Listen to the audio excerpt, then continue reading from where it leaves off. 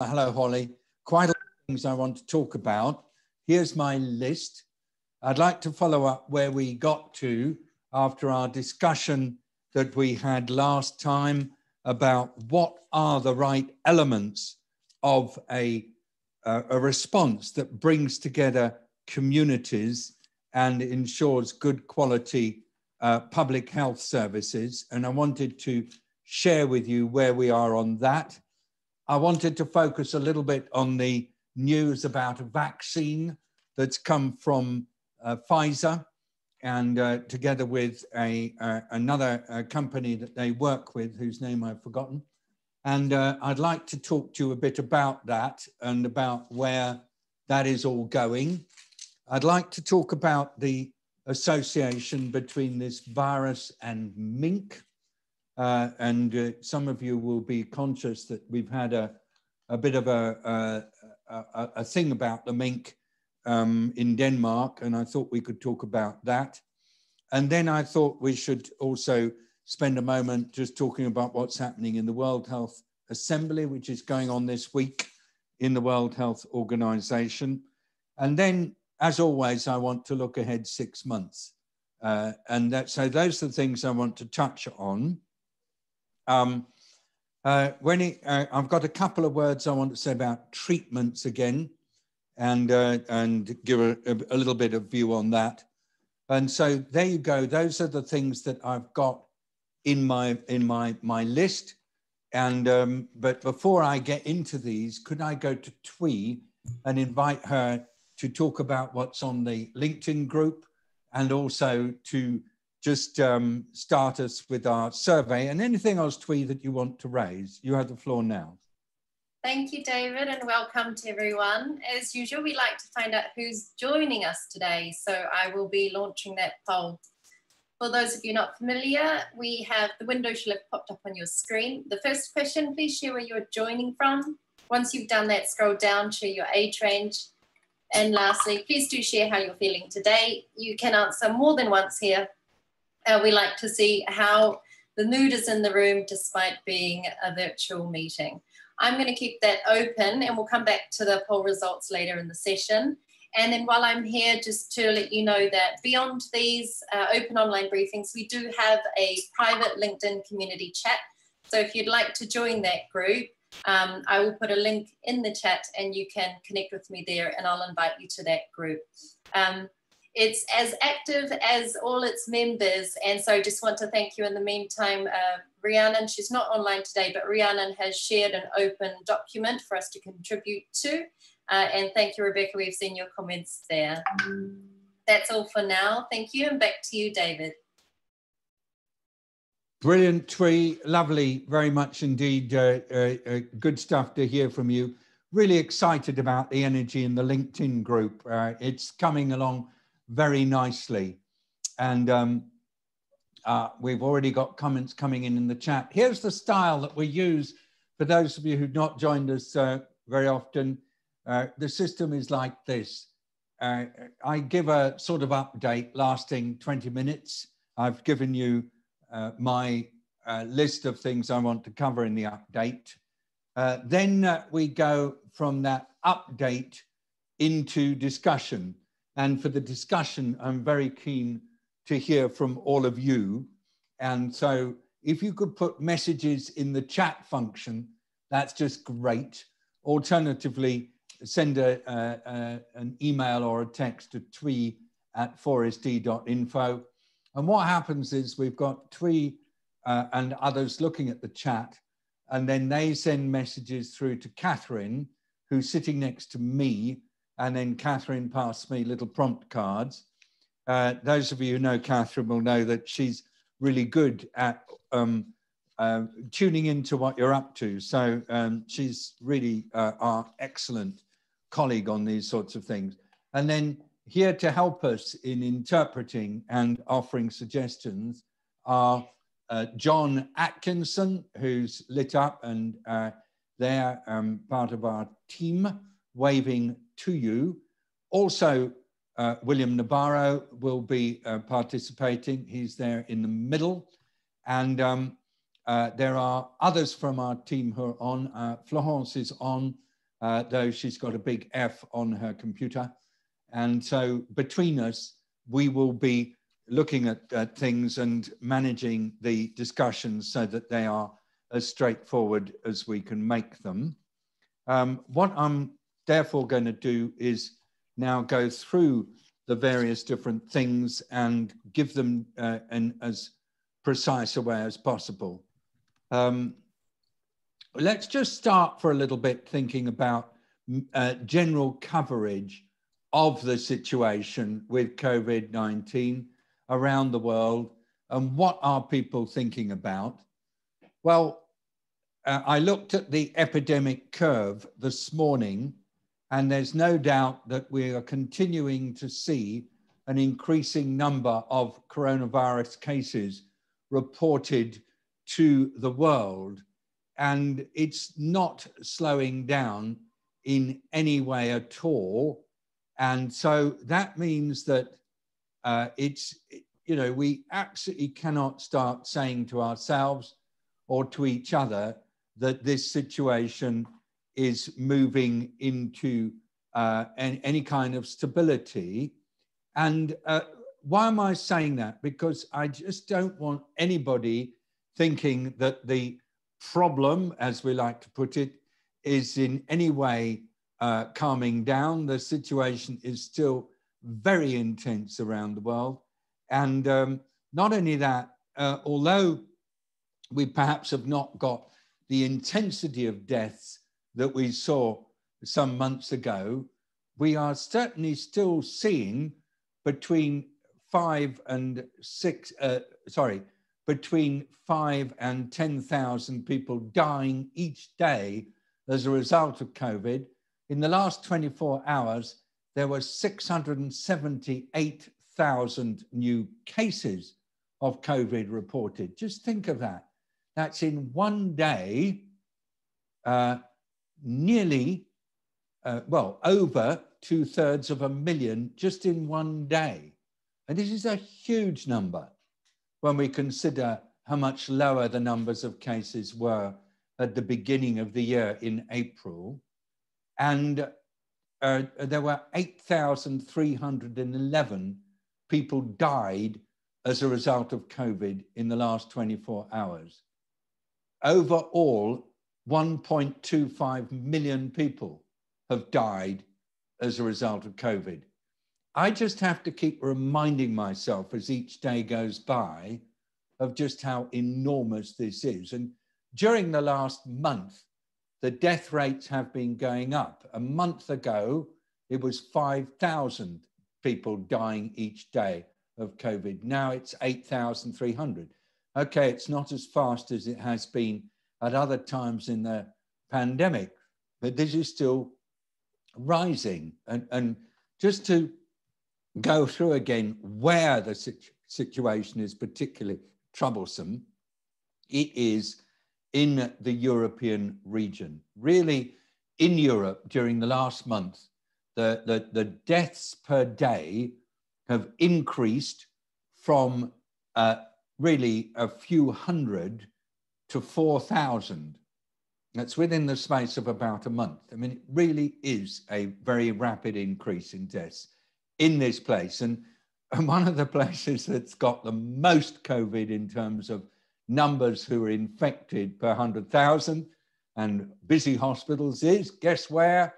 Geneva, Switzerland. It was in the newspapers today saying, why is Geneva apparently the worst place in Europe? I don't know whether it's true. I haven't studied the printout, but gosh, the situation here is troublesome, and the situation with people trying to get hospital admission is very difficult.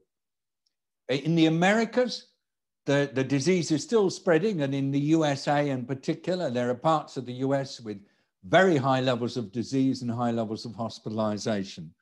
The other region in the WHO family that's really picked up is what's called the Eastern Mediterranean region. That's really the Middle East. There, the numbers of deaths reported per day are in the region of 500. So that's much lower than in Europe, but it's increasing super rapidly. Whereas Africa is still much lower, though I must say, I'm quite concerned about the reports I'm seeing from parts of Africa, particularly Kenya, and be very good to hear from colleagues in Kenya, whether they are sensing that the virus is really moving around quite rapidly around them. So just to continue to say, this is still incredibly serious. This is still killing far too many people. This is still affecting many who recover, who've got long-term illness. And this is still upsetting food systems, upsetting employment, increasing poverty, and having a terribly bad impact on people who are already poor. The poor are getting poorer as a result of this disease. Very pleased to read that President-elect, if that's a correct term, Joe Biden, has appointed with one of his first acts, his coronavirus task force, and he's named the 3 leaders. These are all people who've got very strong reputations, and it's great that the US is taking it seriously, because the US numbers and the US situation is really very bad indeed. I'm just looking at yesterday's case numbers in the United States: 259,000 new cases, 2,300 approximately new deaths. It's a really terrible situation, and one that nobody should have allowed to happen. Just as we shouldn't be seeing this level of suffering and death in Europe, so we shouldn't be seeing it in the United States. So that's my quick resume on where we are globally. If any of you would like to access the WHO situation report, just let me know. I can ask Twee to put it in the LinkedIn group if she would find it helpful to do so. I'm very keen that people should be able to access this information very, very easily. So John and I, working with the rest of our team, wrote a piece that was titled "Avoiding Repeated Lockdowns," which drew on your advice. We said that the virus is surging back and threatening to overrun hospitals, causing long-term illness and resulting in more deaths, that it'll be with us for the foreseeable future, and that it has to be contained. Now, some colleagues said, hang on, David, you shouldn't be writing the virus is surging back, you should talk about the disease. People still, by and large, don't understand what you mean when you talk about a virus. Well, that was interesting to me, because we had actually been saying that we should focus on the virus. The virus is the problem that we face. And so that's why we've done it. But I'd be super interested to know whether any of you want to say that this is more about the disease. We've identified 7 elements that we think need to be got right. And I just will remind you what they are. They were what we talked about last time. The first is involving people everywhere, stressing that people are the solution, not the problem, and engaging them in all the precautions that we've said are necessary. They're doing it all that Tedros asks everybody to do, everything from physical distancing and mask wearing to hygiene and self-isolation when sick, and paying special attention to people who, because of their occupation, their age, their vulnerabilities, where they have to live, are at high risk, and very much trying to stress that these are poorer people who are really in trouble. So involving people and making sure that people are at the center. Then we said, secondly, gain trust through honesty, authenticity, and consistency. It's not just communicating beautifully.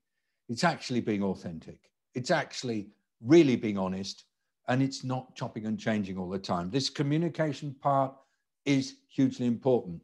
One thing we wrote in there that John was very keen on: don't apologize. If something's got to be done, just do it. You know, we've got to get on top of this virus. Thirdly, ensuring that communities are supported through nationwide webs. I saw that somebody on the call today had put a comment in LinkedIn using my term honeycomb to refer to the fact that things have spread widely. If we want to use the term honeycomb, if it makes more sense to describe that really unstructured web between people in our communities, then let's use it. Somebody said to me, you talk about the web, you'd better explain what web it is. I said, no, I don't want to. I want to keep it so that people don't actually have to define it. It's just creating connections and letting those connections be strong so that there is actually somebody that each one of us can call on if we feel sick, somebody that each one of us can go to help for. The fourth thing was obviously the public health part. Henk has been saying this very strongly. Now, if we can't get the public health strong, then it's no good. Or N.K. Sethi has said we've got to get proper public health at local level to interrupt transmission. And we've tried these various terms that we need experts in investigating outbreaks. We need experts in contact tracing. We need experts in interrupting chains of transmission. We may need experts in busting the clusters. We just got to get these words right because they do call for a particular kind of expertise. And one of the things is people have got to isolate. If they don't isolate, it's not very worth it. And in many countries represented on this call, we have non-isolation going on. The fifth thing we said is that if you've got an outbreak that's developing, sometimes they're quite ferocious and you need to have integrated incident response teams at local level to deal with it, building on the original idea that we've always talked about in emergencies of having incident managers, individuals. But what we're saying is the integrated team is the key that brings together all the different actors. Many of you have encouraged us on that. Then we've said sixth, ensure that the resources and powers of national government are used where they are most valuable. This is really trying to stress that the role of national government in this is to support the local authorities. And then we come to the seventh, which is connecting all the elements and ensuring that the system works. Well, we wrote that in response to a commission, and we thought, tee-hee, it will get published, but it didn't, because as many of you know, there was a very important thing that happened on Saturday in the world that actually meant that the space in the newspaper for our little article was removed. But I got some really good advice today on where to send it, and we will try to put it up over the next couple or 3 days. But the fact that it's held back just gives me a chance to share it with you, and it may be that some of the things you're going to say now will force us to change. And should one mention the Pfizer vaccine? Well, this is interesting. Of course, there's nothing to stop a company saying we are in the middle of phase 3 vaccine trials and we've broken the code and we found that actually our vaccine seems to have averted quite a lot of infections. We haven't put confidence intervals on it, but if we do it without the confidence intervals, it seemed to have a 90% prevention rate. And this is after 94 participants in their trials got COVID. Well, they're supposed to continue until 164 cases have occurred. Whilst it was okay to break the code, the design of the phase 3 trial was to say you go through until 164 cases. Also, the regulators will ask them not just to go through to 164 cases, but they'll say, go on looking at your study sample for at least 2 months, perhaps longer afterwards. Because under the rules of phase 3 vaccine trials, you spend longer to look for any adverse impacts that might imply lack of safety. Some of you may have heard that another vaccine trial that's underway, phase 3 in Brazil, has been halted because of a safety issue. So it's absolutely essential to go on. So one could ask oneself, why on earth did the company break the code and make all this fuss when actually under their phase 3 trial regime, they should go on for longer? And a lot of people have written to me saying they wonder why it's gone on, but it's had an enormously positive impact. Lots of people jumping up and down, lots of media inches spent, and lots of people rushing to buy the vaccine and some other impacts on the company. My view is it's really important to wait until phase 3 trial process is finished. And then it's really important that the national regulatory authorities review the data properly. I mean, the fact is that the current estimates for vaccine hesitancy around the world are, in France, around 40%. I'm not exactly sure what the precise figure is. And in the US, they're around 30%. And it would be a really bad news thing if this was rushed into production and rushed into licensing on some kind of emergency use procedure. And then people were to say, well, they thought it'd been so rushed and they didn't like the fact that the safety studies had been perhaps not done using the full process. And then we got big refusals on the vaccine. So my line has been quite cautious. And that means that I feel in myself that I'm a bit of a killjoy. So I have been saying in public, this is very good news. And it's very good news that there are 10 other vaccine candidates going through phase 3 studies. But I've said the work's got to be finished. And there's one other thing. Do you know that this vaccine has to be stored at -60 degrees centigrade? And that means that it's super hard to deal with. We had an Ebola vaccine that had to be stored at -60. It was some headache. Catherine, who was involved in this, remembers how hard it was to get that liquid nitrogen out there and to keep the vaccine cold and to maintain the cold chain. We were so scared. And so, you know, we need to look and see whether or not it really is viable to use a messenger RNA vaccine developed using new process, if truly it's going to require this very, very cold temperature. Because how on earth is it going to be possible to immunize a lot of people in developing countries with a vaccine that requires that sort of situation? We therefore need to do more work on other vaccines as well as this one. Anyway, I am excited. It's great news, but I don't think, quite honestly, looking at the headlines in the UK press, that it means life goes back to normal at Christmas. No. I don't think so. I think this will be added to the palette of interventions and that next year it will be factored in, but we still have to go on with the things that we've been talking about and make certain that they're put in place. Lastly, just a bit more on headlines and things. Why mink, you might ask? What is the big deal about mink? And should we worry about the spillover of the virus into different communities? Well, I thought we'd spend a moment thinking about mink. The various species of animals that are in this community of mammals that live on water's edge, like otters, like minks, and so on, have been seen to be intermediate hosts in various forms of pathogenic illness. And it is just possible that mink is going to turn out to be an important intermediate host.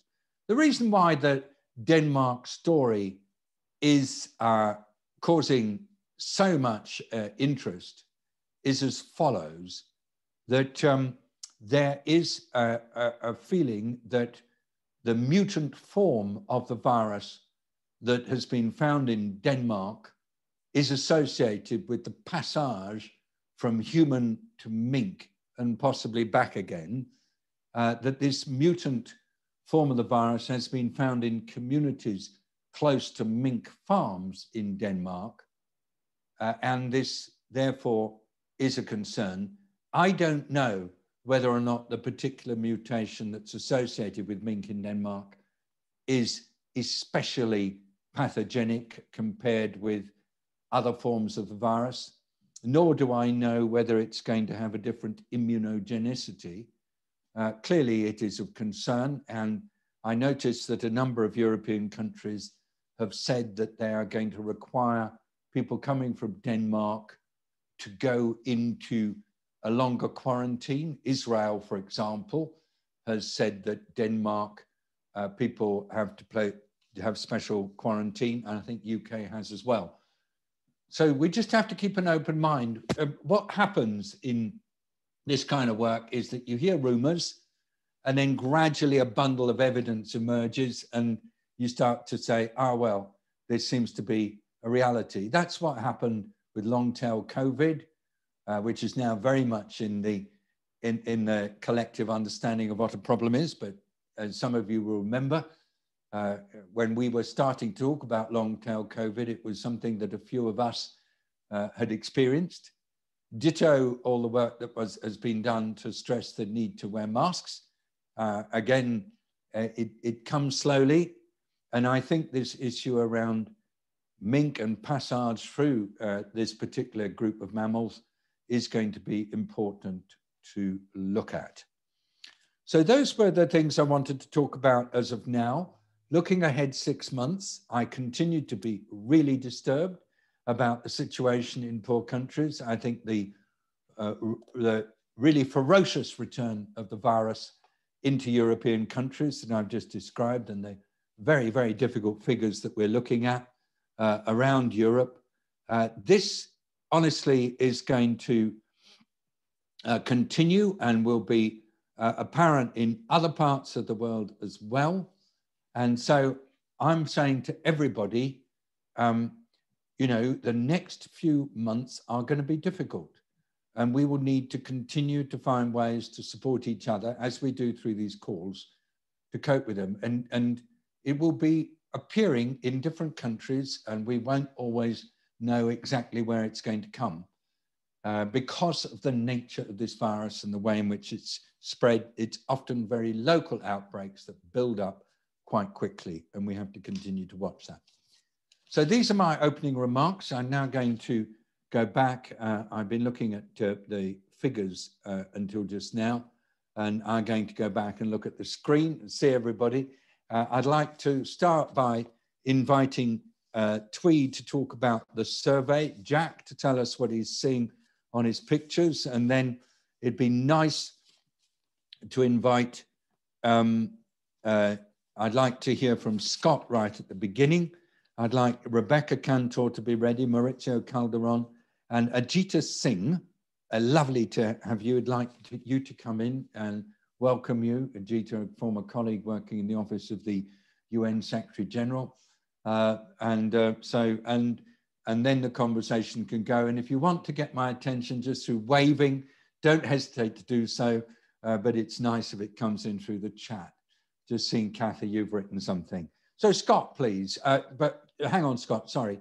Just go to Twee first and Jack. Twee first, then Jack, then Scott. Get yourself organized, David. Twee. Thank you, David. So I'm going to share the results with you all right now. You'll see most people joining from Europe, with quite a few people joining from North America and Latin America today, which is brilliant. A good spread across all of the different age ranges. And then lastly, today and how we're feeling, mostly optimistic and hopeful, which is wonderful.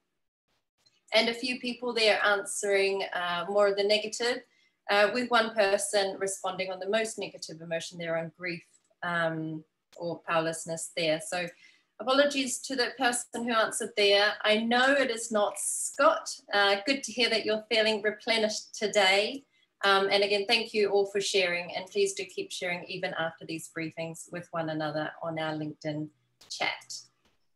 So now over to Jack. Are you able to share your screen? Come in, Jack. Here you are. Hi guys. Yeah, so it's a bit of a bowl of spaghetti at the moment, but I will be tidying it up over the next half an hour. But yeah, and just nice to hear, as always, the focus on the need for kind of putting people back into a conversation that is often people sort of seem absent from it. So yeah. Everybody, it's great to see that Jack's sharing his screen at this early stage. He's showing him his secret, which is actually to anticipate where things might go and create the structure before he's got the detail to put in. I didn't realize that you did all that. Well, you're being very kind, suggesting that there's some method going on, David. Thank you. Yeah. Thanks for having me. It's always great to be here. Oh, Jack, thank you very much indeed. It's lovely, lovely. Everybody, that's a little bit of trade secret there. Thank you very much indeed. Scott, please. Lovely to see you. Do one half sentence of self-introduction, then in you go. Yeah, hi. Thank you, David. So I'm Scott Knox. I'm based in Toronto, Canada. I am a Brit. Well, actually, do I say Brit or should I say Scottish for those who want to get really territorial? But yeah, so I just wanted to say, you may notice that it looks like I've opened a small department store of Christmas decorations behind me. And it all comes back to those who were there last week when I was having a bit of a moment. I was having a bit of professional wobble, an emotional wobble to say, do you know what, I'm just a bit done. I don't have the energy or the mental capacity to keep things going. And then basically found boxes of what was, those who know British retail, Woolworths. Woolworths exploded in our house. And I just wanted to say that, you know, I listened a few weeks ago to an Islamic scholar who was talking about Islamic poetry. And I think the poet is Rumi. God, forgive me if I've got that wrong. But it's about the whole notion of replenishment. And, you know, this scholar talked about, and the moment it just worked for me was this notion that we've all got, you know, most of us have mobile phones. And when it gets down to single digit battery life, we get panicky and wonder, God, how am I going to replenish the battery? But we actually don't do this for ourselves. And actually we need to. And I think that this year has been tough. It will continue to be tough. And God knows how Twee and the team and David, you get through all this by constantly being asked your opinions and on show. So God bless you and all the work that you and the team do. But just for me, it was a case of, why am I waiting to December to put the tree up? I'm going to do it now. You should see our entire house. It is covered in baubles and twinkling and God knows what. In fact, we did the outside of the house too. And the street is just going a bit like, what is wrong with you? And I'm just going to say, don't wait. What is the Madonna line? Poor is the man whose pleasures depend on the permission of another. And it's a trite. I know I'm quoting trite Madonna lyrics, but I just wanted to say, everybody needs recharging. Everybody needs to re-energize. Everybody needs to get to a point where you just go, oh, do you know what? I'm going to have that bit of candy. I'm just going to have that bauble. I'm going to listen to that 12-inch single that came out in the 80s and I'm going to dance like nobody's watching. Just do it. Just do it because you'll be better for it. And I've certainly found that. And the other thing that really, really, really inspired me was getting to spend time last week with Vicky and Nazim. Nazim, we always start these sessions with Nazim's music videos. And I got the chance to talk with Nazim, and I felt very nervous. There's me trying to be, you know, I'm a president and CEO in the ad industry in Canada. And then I am thinking, oh my God, this is taking me back to my childhood and I really wanted to be a pop star. But I got to work with Vicky and Nazim about some new lyrics for a new way of articulating, where we've got a bit of, what we call it now, a bit of, you know, we're sort of a bit done with COVID, which we keep hearing in lots of territories, and a new way to articulate some energy and how we should behave. It was just great to work with somebody from a totally different experience and so on. So yeah, I'm back in it. Wow. I was going to, you know, and back onto the fighting to do it. So don't wait to replenish. Just go and do it, is what I'm saying. And if it means hanging baubles from your earlobes, who cares? Just do it. But David, thank you. And thank you to you and your team for the community this is creating. I love having the conversation. It's one of my highlights of my week. So I'm not going to apologize for how I was last week. I think we all need to accept that we can go there. It's just then, you know, having that spirit of endeavor and community to pull us back out, because this is the long haul and we need that from each other. So thank you very much. And thank you everybody who, just as soon as I joined, were asking how I was doing, how absolutely deliciously fantastic. People I don't really know bothering about how I am. How amazing is that? So thank you, everybody. We're all totally, I think, here for each other. Thank you, Scott. Beautiful. Rebecca, please. Yeah, I don't know how much to go into. I rejoined LinkedIn just for you all. I have been off LinkedIn for years. So I put full definitions in LinkedIn. Scott, first of all, awesome, all of it. And I agree with you. This is like the recharge of my week. I'm in Santiago, Chile. I'm a food systems professor. It'd be easy for me to say that after 5 straight months of really strict lockdown, I'm now out celebrating like it's Christmas every single day, but it's not that easy. It's still a slog. And this group definitely challenged me to think about the dictionary. I honestly wasn't going to think about it. I just wanted to suggest it to you all. But it finally came to me that I had to apply my food systems thinking cap to this. David, you said, look ahead 6 months. Yeah. I disagree. Even if the pandemic goes away at some point, which is debatable, something new is going to come in. Like I said in the LinkedIn and over email, syndemic, whether we like it or not, is the new normal. We can't forget about climate change. We can't forget about social disruptions. Now we have the mink. So what other animal is going to come next? Syndemic is the new normal. And so therefore I realized we are going down the wrong path, trying to go down a path, because a path means at some point the path ends or it's not a path. And the whole cliche with a path is that it's messy. No one's life path is a straight line, and we can't afford to be messy and syndemic. We're not even dealing with one pandemic, we're dealing with syndemic. And so then by applying food systems thinking, it makes sense to me. I can put the whole full definitions in the chat, but I feel like you have your typical micro and macro levels. And so the micro being the together lifestyle, that everyone is in this together, because the majority doesn't have COVID, may never get COVID, but we have to play our part. And it's easy to say you're sick, isolate, but for the majority who's not sick, what do you say? And that's where the together lifestyle comes in. To me, that's analogous to living a healthy lifestyle. A healthy lifestyle consists of many different things. We might not do all of them, but those that do more of them are going to be healthier than those that don't. And that's the same with the together lifestyle. Don't worry, I've chosen that wording really carefully.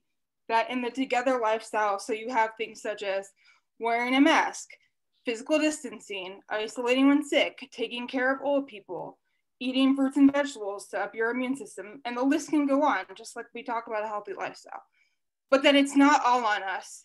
Similar to follow the same food systems thinking, we all have our obesogenic environment. The obesogenic environment continues during the syndemic, but we also can think about the together environment, that there's many environmental factors that are going to make it harder or easier to live a together lifestyle. So for me in Chile, we have a 5 step-by-step plan, which lays out different things, and in all cases lays out that you should be wearing a mask, that you should be physical distancing. In certain cases, you can get fined, and it's no joke. Other countries, like where I was born in the United States, have nothing of a national strategy. So obviously they're hindering the together environment, which in turn does not facilitate a together lifestyle. And right now, for example, the US is totally not together. And I just want to remind you all that Joe Biden, if he takes office, that won't be till January 18th. I'm already estimating excess death till January 18th, and it didn't have to come to that. But that's another story. But then I couldn't figure out how the together environment and the together lifestyle kind of fit together. Yeah. And that's when David kept me up last night with his podcast interview where he mentioned honeycomb growth. David, I don't know where you've been hiding out with the honeycomb growth for months, but honeycomb growth for me really interconnected the together environment and the together lifestyle. We've been talking about spiderweb, but spiderweb is sticky, it's a trap, and it's made by one spider. Honeycomb growth, we're all in it together, it's very organized, it's sweet, and most importantly, it's empathetic. And we all have to be empathetic with each other together around the world, or this won't work. Syndemic is global. I'll stop there. The full definitions are in the LinkedIn, but I can also put them in the chat. Thank you. Thank you so much. And thank you for managing to get all the different pieces in. I'm glad that the honeycomb growth works for you. I prefer it to web, but I just haven't found the right way to explain it. Rebecca, it was lovely. Scott, that was just beautiful, both of you. And I've just been noticing some nice stuff coming in the chat. So this is all good. Now we come to some more factual questions. I'm just going to read them actually. Well, no, I'm not. I'm going to invite the different people to say them because it's kinder. So I've got to try to not lose my place. Yes, Mauricio Calderon, followed by Ajita Singh. Mauricio, please. Yes, thank you, David. Hello, everyone. Scott, absolutely wonderful. We are with you, and all of us are with everyone else. Luckily, we have each other to count on. I just wanted to mention that as part of a scoping review that I have been participating in of the pandemic, considered as a system from a system dynamics perspective, that we've been doing over the last couple of weeks. And we are not inventing anything because there's a couple of very interesting global groups that have been working on this for several months now. But anyway, things like, for example, the issue with the minks. We need to have an integrative general framework where we can fit everything and put it together with the rest of things that have been happening and will continue to happen. And obviously, one way of doing that is precisely considering the pandemic as a global system, which it is. If we take that perspective, and I know that this probably rhymes or echoes with the work that you do at 4SD, David, then we, for example, for the policy framework development, and for knowing which science we don't have yet and we ought to have, identifying certain things in knowledge gaps that we have right now, it might be very important to pursue, at least as one of the lines of effort, this, okay, and I echo Rebecca's mentioning of this endemic because it's exactly the same issue that we're talking about, right? It is, there's not one thing which is a virus. No. There's a virus that interacts with a whole number of things that are functioning as a global system. And anyway, I wanted to mention that because for policy development, for example, we have found so far that it really helps to identify, okay, why certain policies are giving the less than satisfactory results that they're producing. Thank you, David. Mauricio, John refers to this as living systems thinking, and if you wouldn't mind a little bit later, John, I'd love you to, if you want to react to what Mauricio said, and also anything else. And Catherine, don't hesitate to come in, and William in if you want to. Just get my attention. I'd like to go to Ajita, who wants to bring up the issue of another systems effect, which is COVID and mental health, COVID and stigma. Ajita, please. Thank you. Nice to meet you all. I'm a doctoral student at Columbia in New York, working on policy and health. Right now, I'm focusing on mental health. And so I particularly work with Syrian refugees living in Jordan. And the research that was done in 2018 is already showing that there's a huge gap, like there's a barrier to mental health services in the country. And now we have a small seed funding to analyze what are the existing barriers now in COVID era. So my question stems from that, this vulnerable population that was already suffering and is suffering will have to go through another layer of barrier to care, and especially mental health facilities that's available in country. The other piece that I'd like to bring up is I'm from Nepal and I have a COVID patient at home. My father got contracted 10 days ago. And it was just fascinating to know that with this community spread, there's this feeling in the community that everyone should have it, because if you have it and if others don't, you're basically considered as untouchable in certain communities.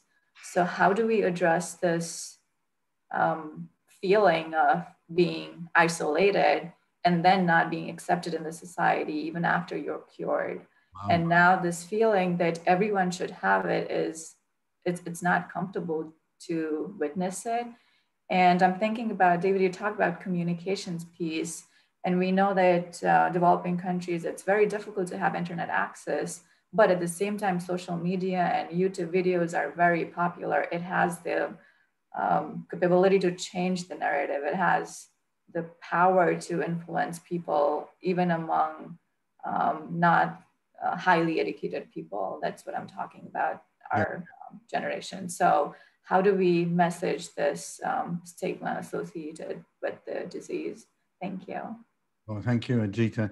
Very glad you got some resources to look at the additional challenge of accessing mental health services.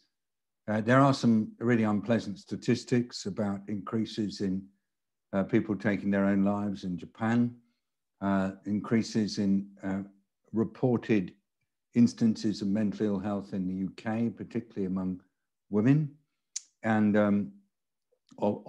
a huge amount of frustration and domestic violence linked to COVID, which can be ascribed to mental ill health all over the world. So I don't have any answers. One of the things we would like to do, Ajita, in one of these sessions, probably in 2 weeks or so, is to have a special one on mental health. And we will be sure to contact you to tell you when that's going to happen. Thank you for bringing up this question about stigma in Nepal, which I didn't know anything about. And I think it's important to know more about that. I'll follow up direct with you if I may.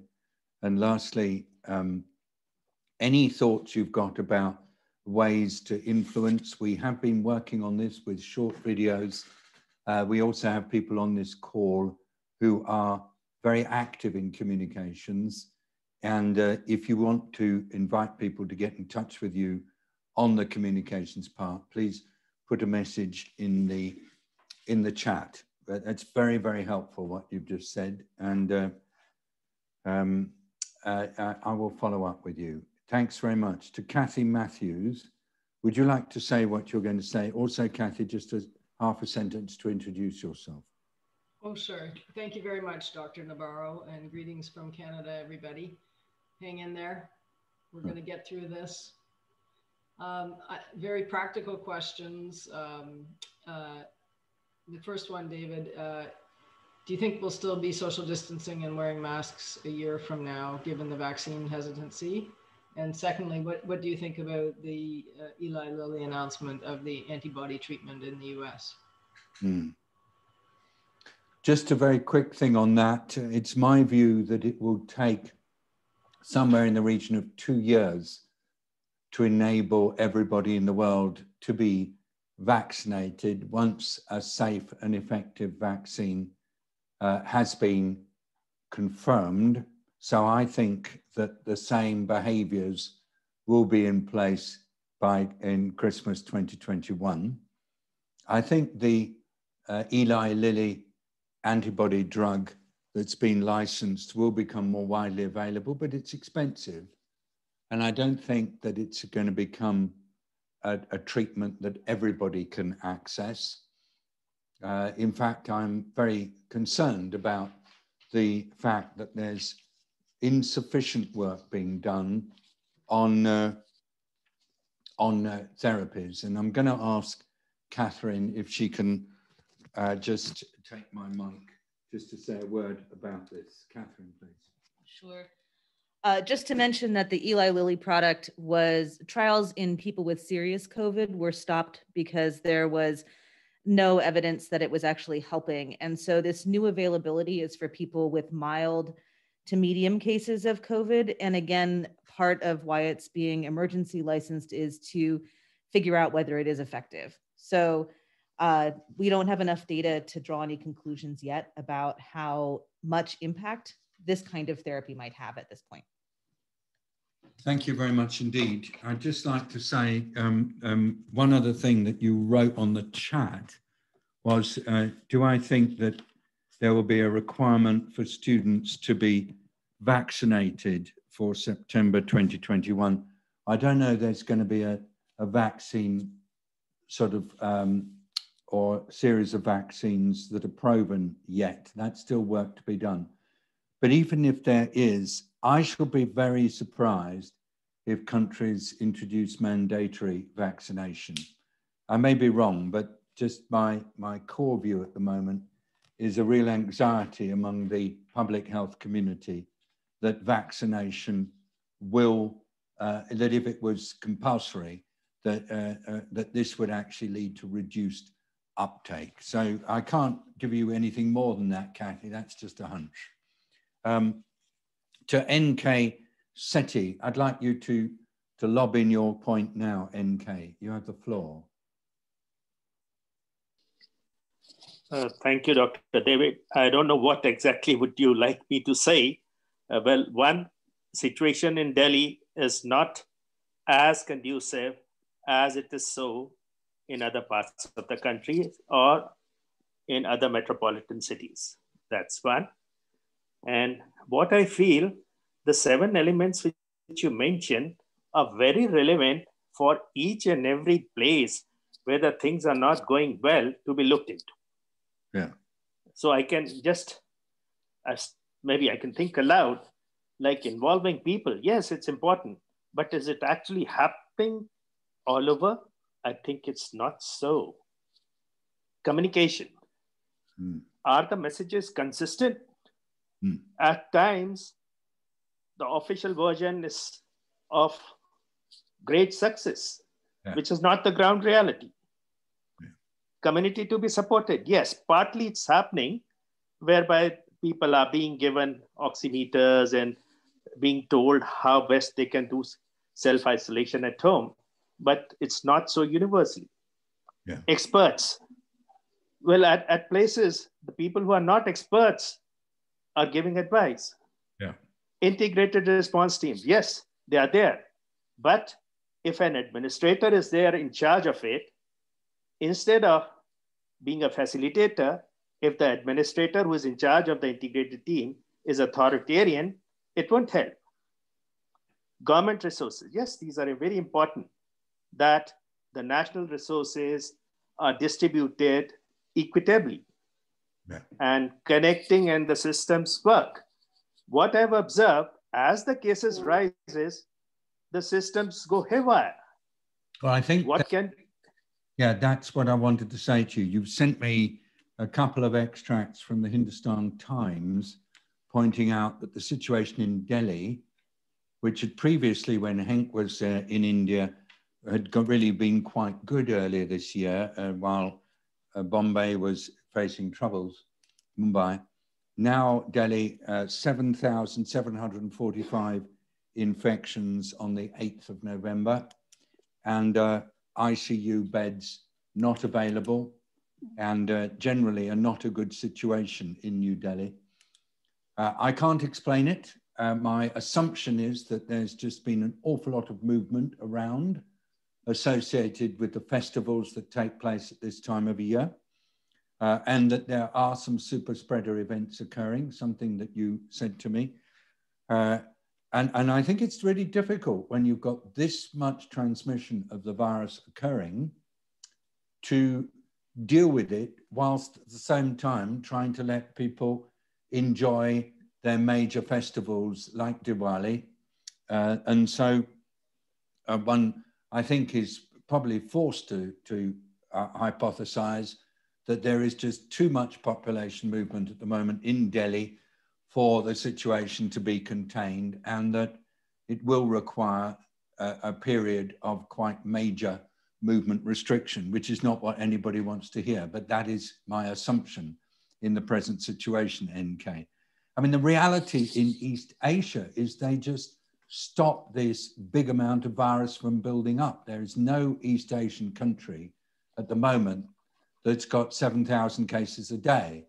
And when you've got this large amount of transmission underway, it is very difficult to get it under control without significant movement restrictions and compulsory isolation of people who've got the virus. I'm going to ask Henk if he wants to comment. I mean, you're probably a bit nervous about commenting on what's happening in India, but I don't know whether you're there, Henk, still. Yes, I'm yeah. Do you want to comment on the Delhi situation? Because you must have been looking at it. Yes, I have, and I've been also a bit in touch, but for sure, indeed, I find it very difficult. I do not have that information which I had 6 months ago when I was still in Delhi. Enormous challenges, and I think there's also one other challenge which I just would like to mention is the pollution. This is also the time of the pollution, which does not help when people have symptoms. Then for sure they're suffering also quite a bit. What has happened, of course, I think my colleague NK Sethi, he will most likely is the best person of information. India needs also to open up. And I think that was the challenge with opening up and figures which are still high is of course an enormous challenge. Mm. If you don't mind, I'd like also to bring in also something new of a new thinking. This week I have been involved in commenting on some ideas within some institution and political parties about the population test. And this was about what Slovakia has been doing as an alternative for lockdown. Now, Slovakia is of course quite special, but still I would like just to mention it because I think it's also important at this stage of the fight, we have new tools. And if there are new tools, we need to do some new thinking. These quick tests, and now for instance, there's also the breeding test is coming up. It's not yet verified, so we need to be a bit cautious. But these new tools will also give us new means again to deal with some of the challenges. And I think that is something which I hope that this group also will continue. And for sure, lovely also to see Scott with his Christmas tree and give me also some ideas to do soon too. We need this. I think we need also to still believe that we're still learning and we still get new tools and we can do something about it. I think this population test is a little bit technical and I won't say too much at this stage. But it's something which I would like also to this group to say we are still learning. We are still getting some tools. The vaccine, of course, was the major thing that gave us all hope. The therapeutic part, perhaps some things are happening.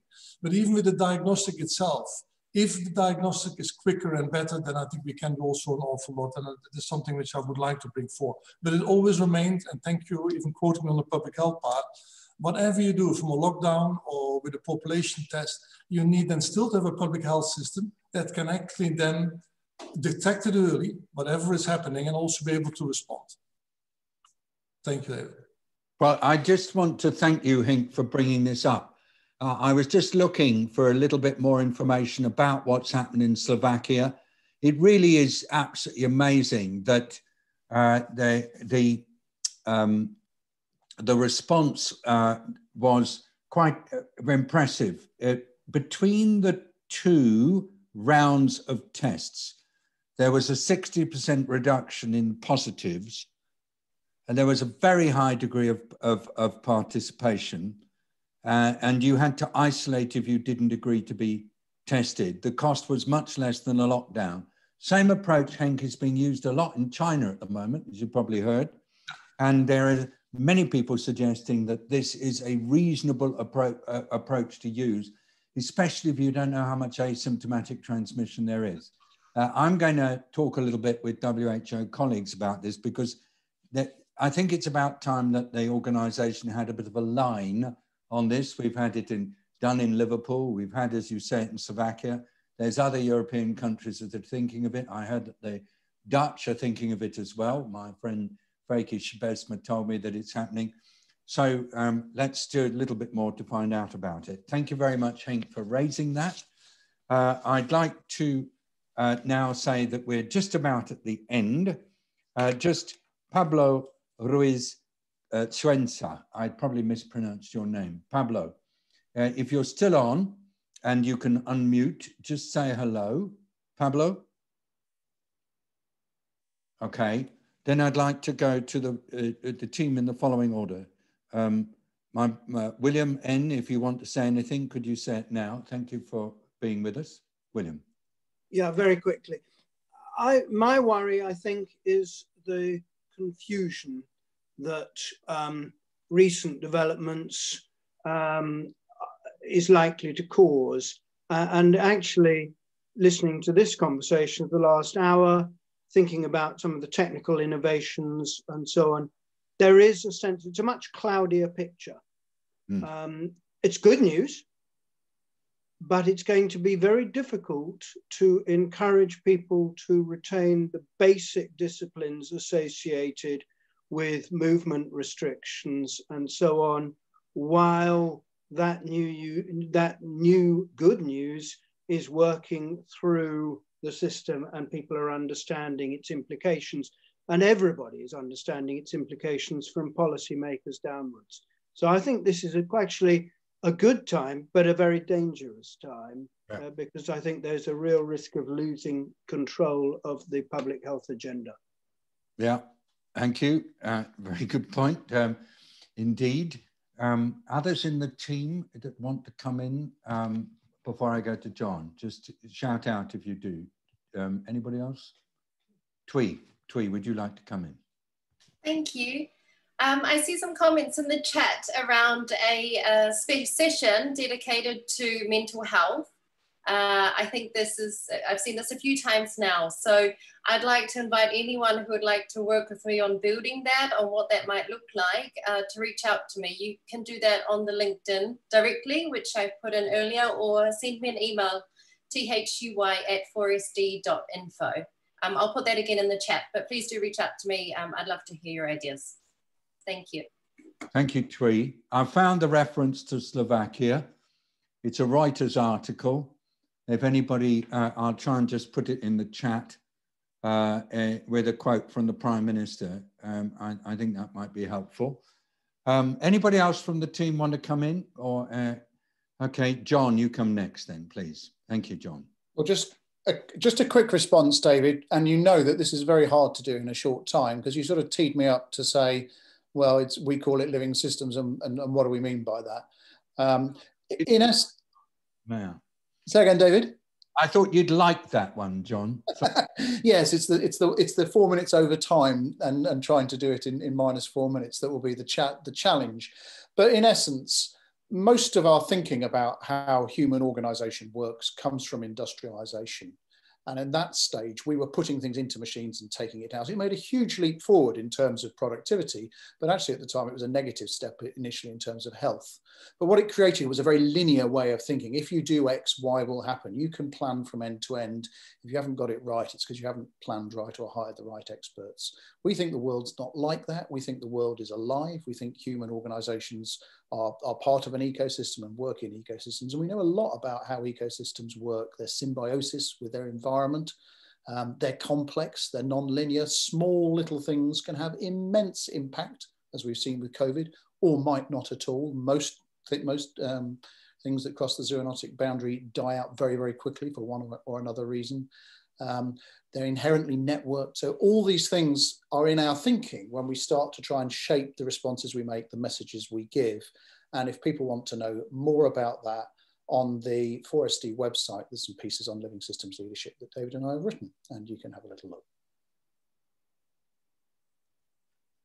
John, you are amazingly beautiful with the way you use words, and you're so modest. Thank you for that. And I'm sorry I did the bad by not leaving you much time. Oops. Well, thank you, everybody, for coming. We are dealing with systems, and they are alive, and they're not linear, as John said. And Rebecca's just reminded us that we have to learn to live with this syndemic, with honeycombs. Thank you very much, everybody. Jack, it's your last moment. Here he is.